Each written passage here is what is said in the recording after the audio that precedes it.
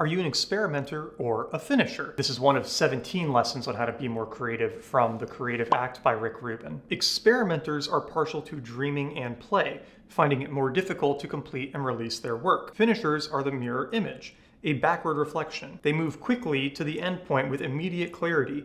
They are less interested in exploring the possibilities and alternatives that the experimentation and craft phases can suggest. And Ruben says that whichever one of these you are, it's helpful to try to borrow some of the other personality. If you're normally an experimenter, try pushing yourself to finish things. If you're more of a finisher, try pushing yourself to be a little more creative and exploratory in the early phases.